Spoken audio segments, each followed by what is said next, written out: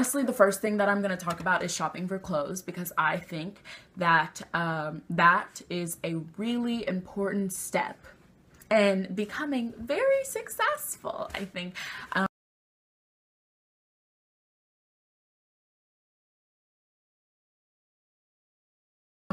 I know that some suits can be very expensive, so you just have to look around for sales and know what to wear and what not to wear. I think it's fine to wear a dress and a blazer, but I mean, I just don't think that it makes you stand out. So I think for interpers, you should wear a bright, bold color, but for a debater, I think you should keep it very conservative, because I mean, that's what they do. Like, I mean, they're very conservative. And I also think that for jewelry, you can't have dangly stuff. Like, I mean, I would wear my dangly charm bracelet, and I ended up getting a comment from a judge saying that it was very distracting. So I stopped with that, and now I'm just wearing rings and earrings, and that's fine. Nothing too flashy, because at the end of the day, it all comes down to your performance, and I think that wearing all that stuff is really distracting, so that can knock you down. Shoes, I don't really like flats. I don't know your personal preference, but I don't like them. I think that 3 to 4 inch heels is fine. If you can't walk in 3 to 4 inch heels, I'll take 2. I think that's okay, but I don't like flats. And I see now that interpers are wearing jeans and like Vans, and it takes away from speech and debate, because you go in there and you want to look professional, you want to look just put together, and I don't like jeans. Like, I don't like that, and nobody on our team does that, but just saying. Hair. I think that your hair needs to be very neat.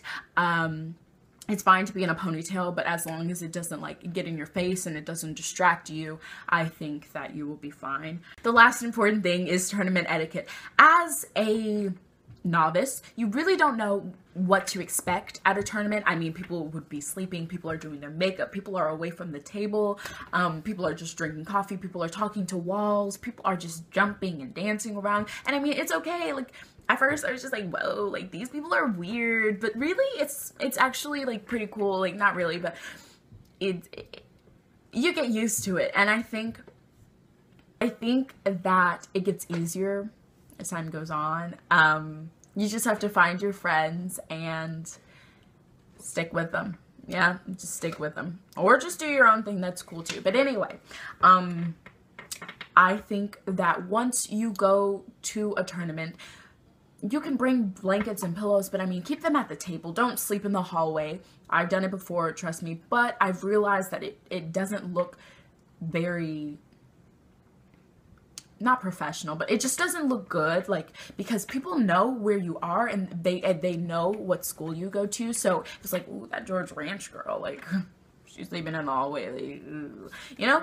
But I don't know, like, I just think that you shouldn't sleep in the hallways. You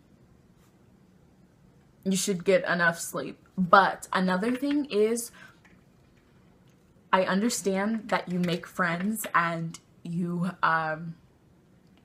know, make friends at tournaments, and you talk to them, and that's cool, that's fine. Like, go you, like, make friends, you know. Like, I mean, I really can't make friends at debate tournaments, but a lot of people can, and that's good for you. But please don't stray too far from the table, because at 12 o'clock at night, when everybody's trying to leave and you're super annoyed because your teammates are missing because their phones are dead, stay close to the table.